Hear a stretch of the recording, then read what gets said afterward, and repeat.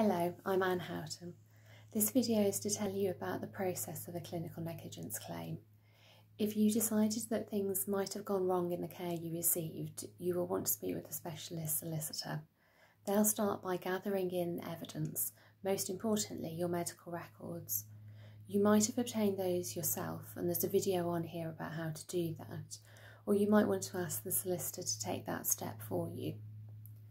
The solicitor will analyse your records, try and identify exactly what happened and where things might have gone wrong. They'll probably instruct an independent medical expert to look at the records as well, somebody in the same discipline as the doctors or nurses who treated you.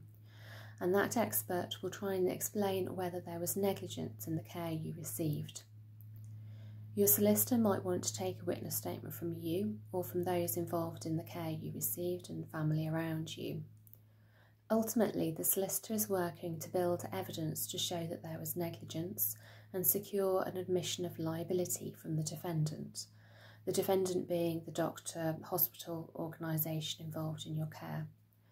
The defendant will be represented by solicitors. You will not have to have direct contact with them, and it shouldn't affect the care you continue to receive in any way. Hopefully it will be possible to secure an admission of liability and an out-of-court settlement, so getting the right amount of compensation for you without having to go to court.